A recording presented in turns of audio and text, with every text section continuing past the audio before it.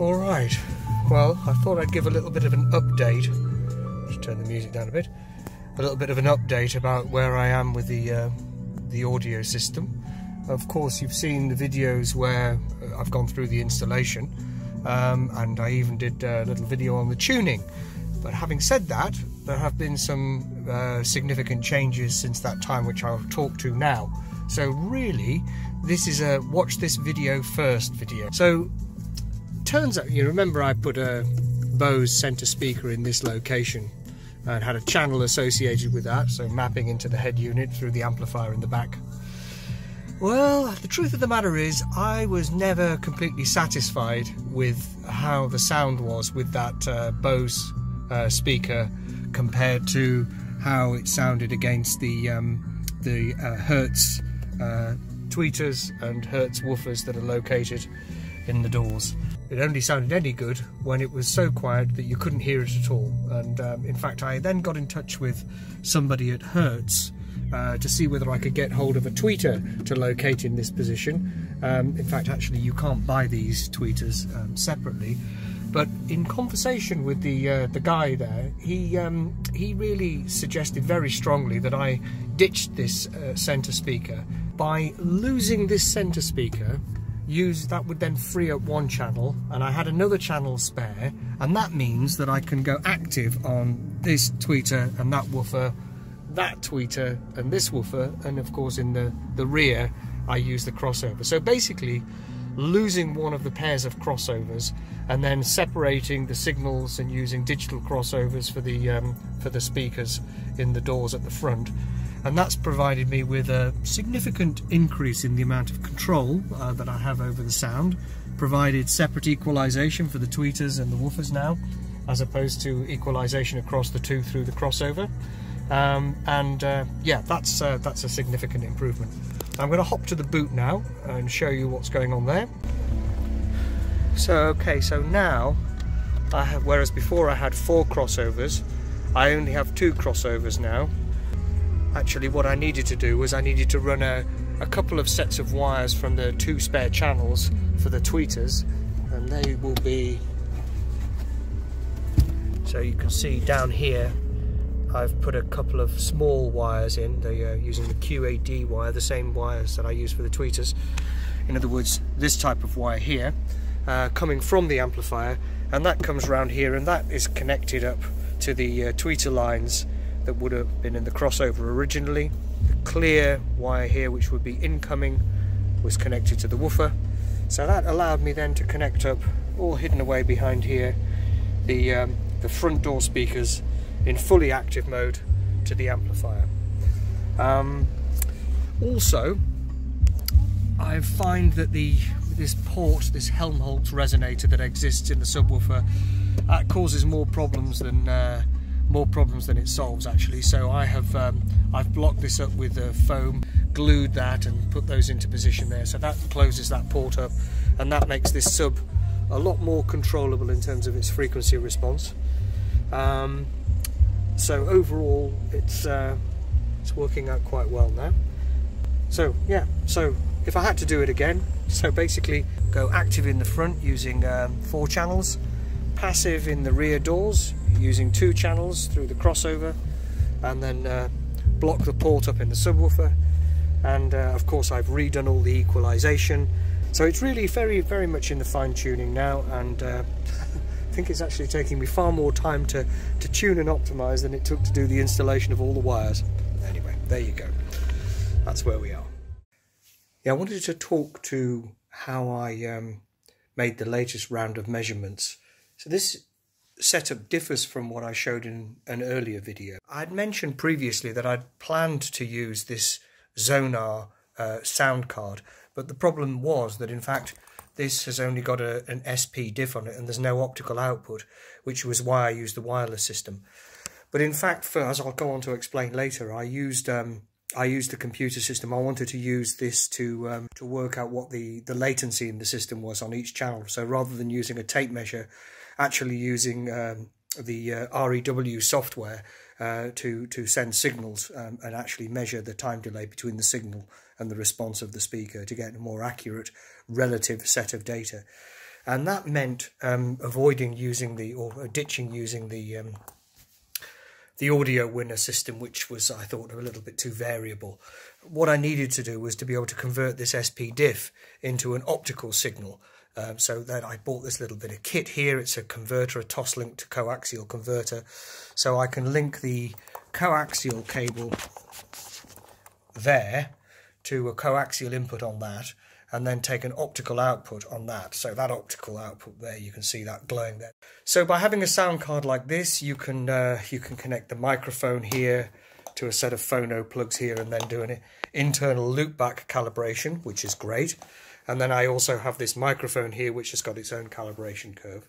So that's what I have subsequently come to use, a combination of the Asus Zonar sound card, USB sound card connected to the computer, going from a toss-link to coaxial converter, so converting the coaxial SP diff to an optical cable, and then sending that optical signal into the amplifier. So that's how to get the signals in, and then measuring the responses from the speakers using the calibrated microphone, which is again connected via USB back to the computer. Yeah, so that's what I did, and that's how I did the measurements that I will talk to shortly. Yeah, so first of all, let's remember how the configuration was originally.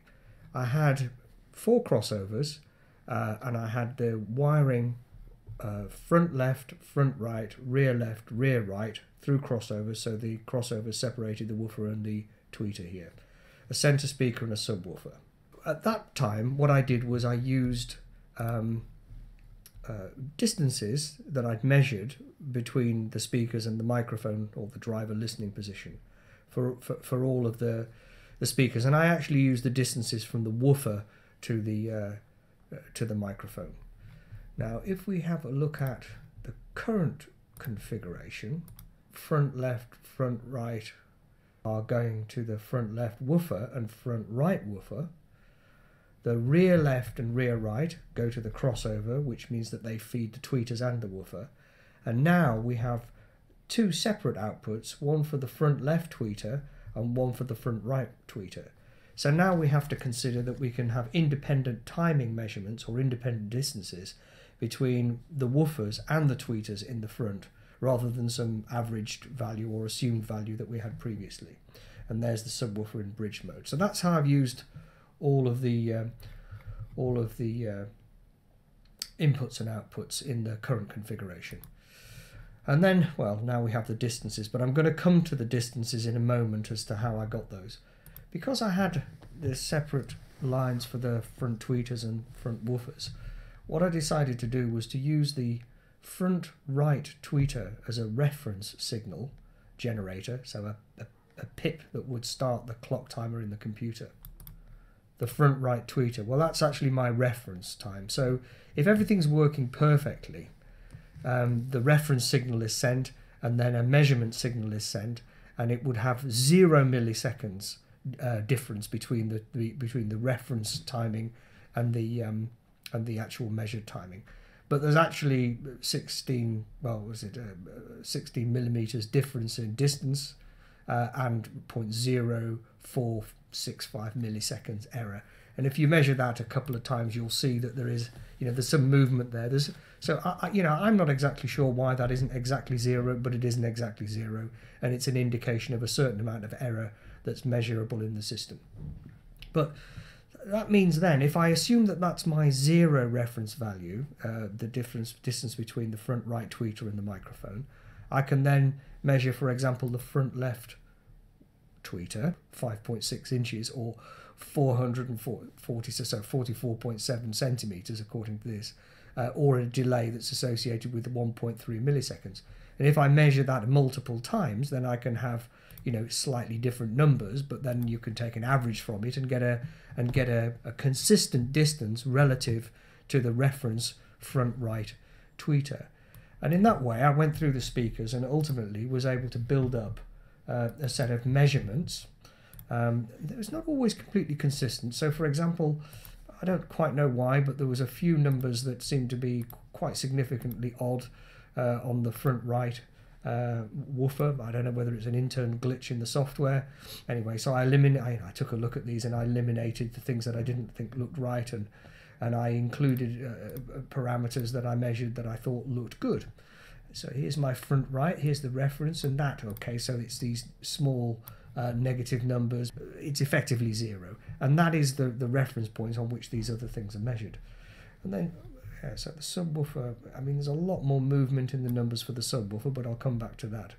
So, I mean, if we have a look at the actual distances for the speakers, they differ from actual measurements by a certain amount. In fact, they're typically a little bit lower than you would expect based upon a tape measure, which is, of course, theoretically impossible, so it must be indicative of some underlying glitch or some underlying bias that exists in the software, the way it works, and I really don't quite understand that. But I'm just assuming that the relative numbers are what are important here.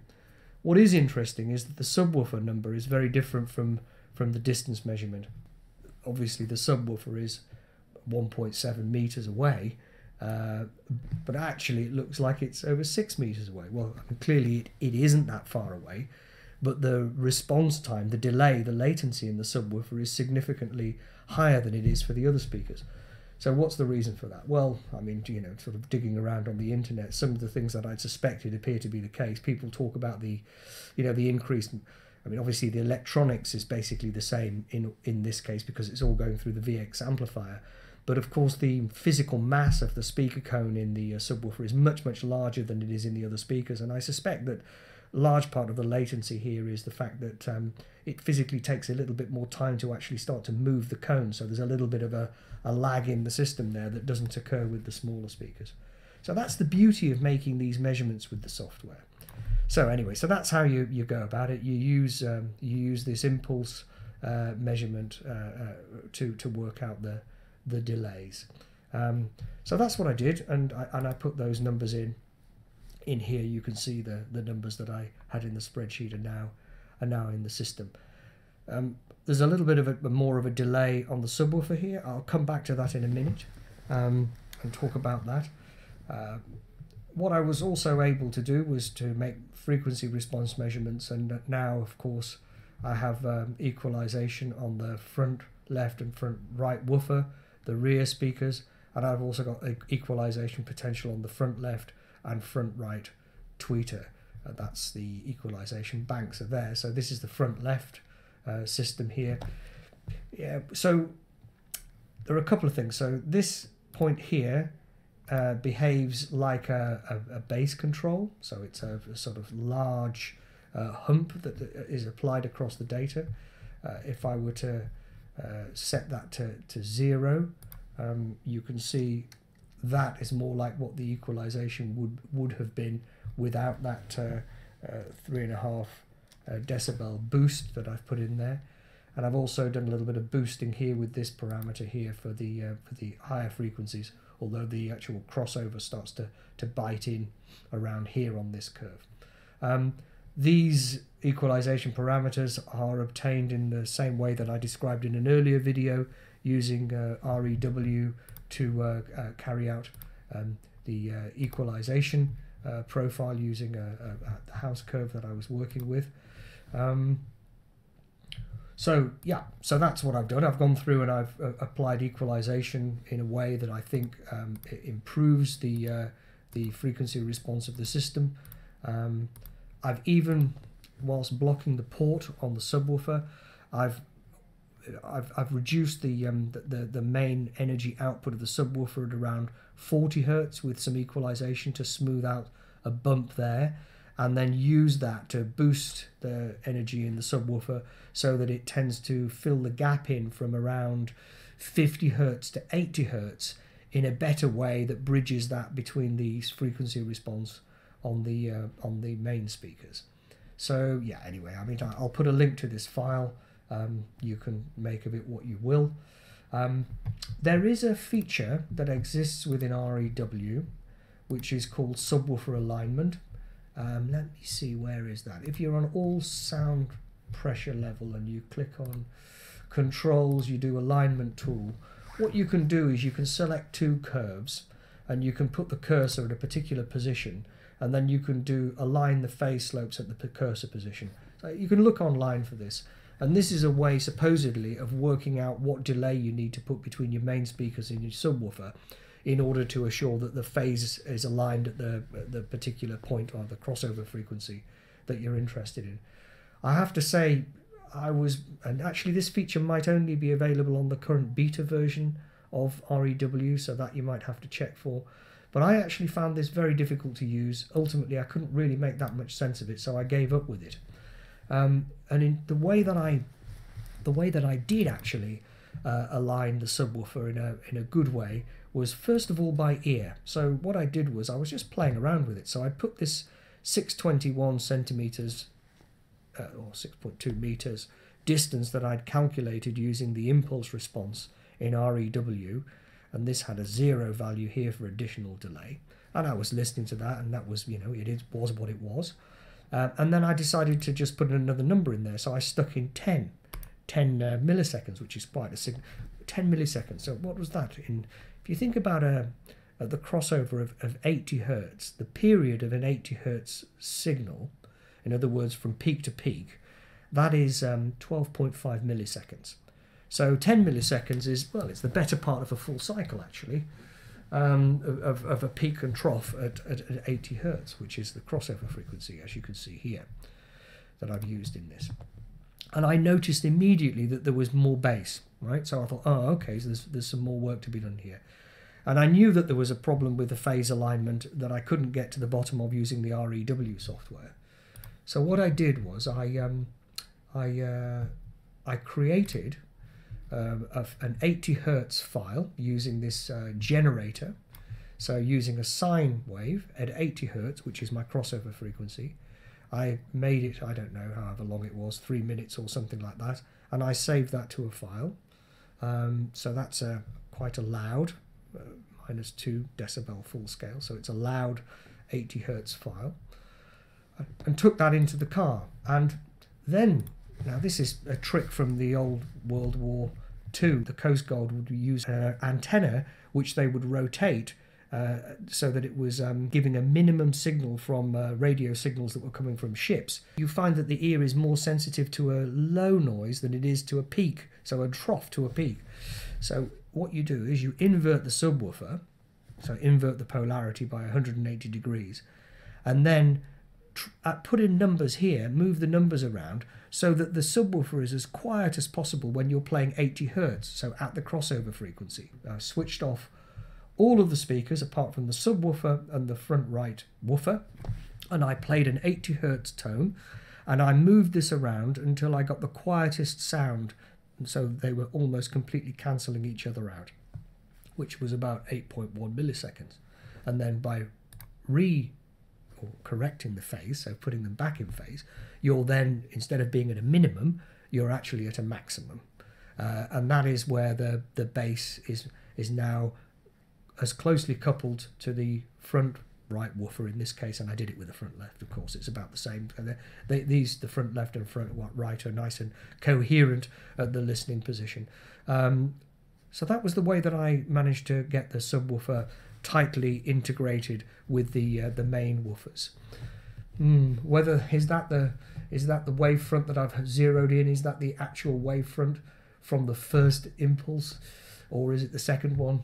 I'm afraid I can't get my head around it, and I'm not sure the equipment that I've got here is enough to is sensitive enough to give me the answer to that. But certainly from my ears perspective, it's very good. It's very good.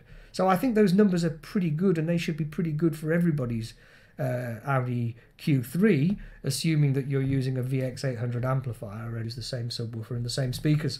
That should be good from car to car. If you use significantly different equipment, then it'll be significantly different, I would imagine. So that is really all I have to update now. So I'll leave it there, and I hope these videos have been helpful. Cheers.